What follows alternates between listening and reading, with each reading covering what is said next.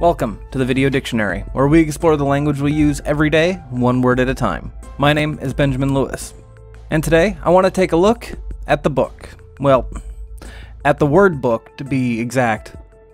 The word's origins are simple, but I think it's very interesting where that word comes from. Book, noun, a fairly long document, usually recorded in text, but sometimes containing images or even audio.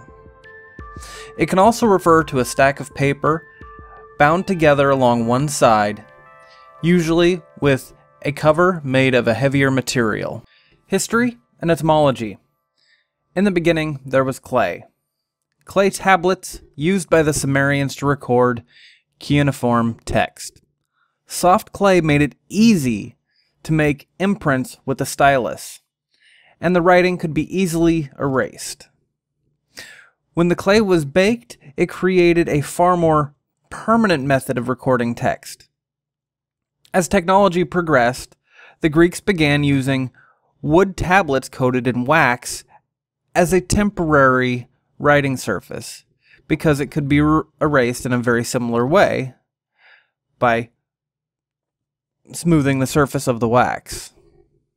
And the wood and wax was an improvement over the clay tablets, because the weight was greatly reduced. Centuries later, the Vikings adopted the alphabet from the Romans, and they adapted this alphabet in such a way that made it easier to carve into rough-hewn wood. We call this style of letters runes.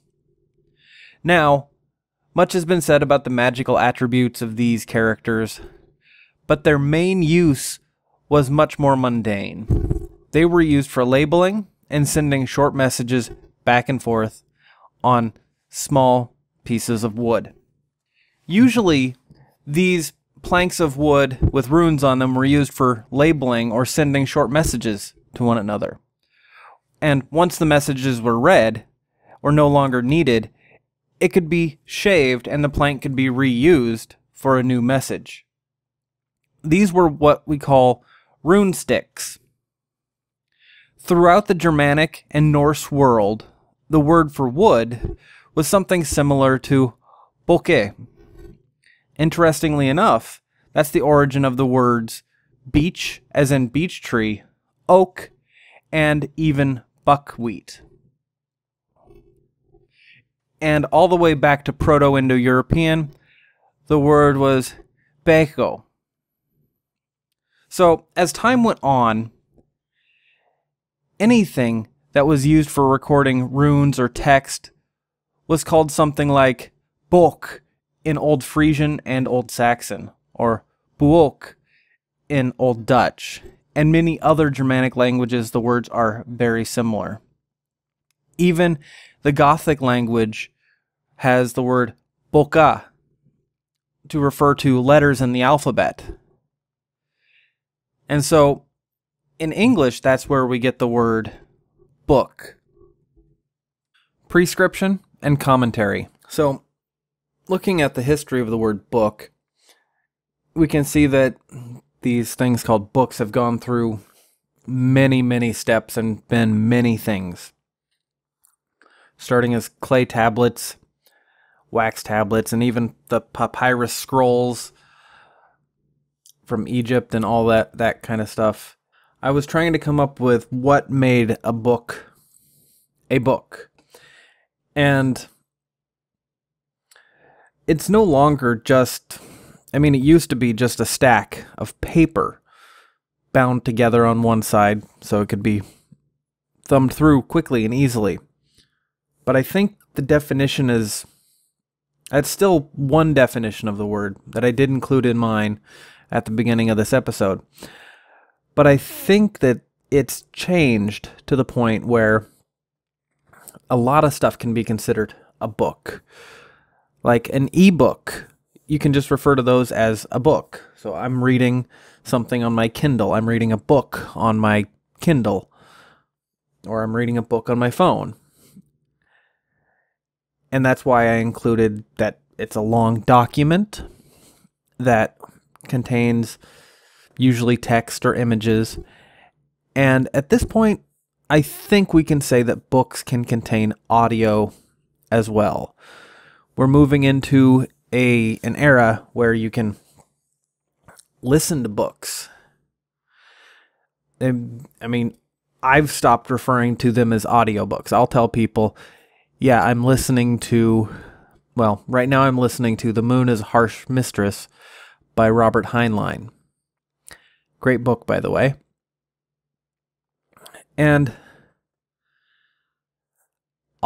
sometimes I'll even tell people I'm just reading that book when I'm actually listening to it, but I don't even refer to it as an audiobook. I'll tell them I'm listening to a book.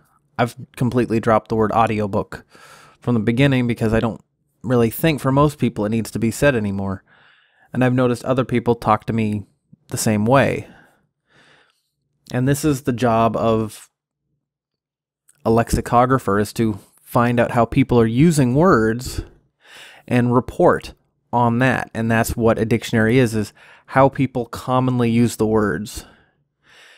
And I think the word book has now come to include pretty much any long document that contains text, images, or audio at this point. And that's where I came up with my definition for the word, and I think it really has expanded out to that point and to have that meaning. So, thank you for watching, and thank you for your patience with me this month. I've been trying to get something a little bit more spectacular ready for my 1-year anniversary on YouTube, and most of it seemed to not come together in time. But when you're asking people to work for free, you can't expect very much. But as you see from the new backdrops in this, I'm having a set built. I'm hoping to have animated fly-throughs and maybe some intros created for each segment done in this set. So I wanted to have that ready for the 1-year anniversary, but not quite. So thank you for watching. If you enjoyed this content, please leave a like, and make sure you subscribe and click the little bell so you never miss a word.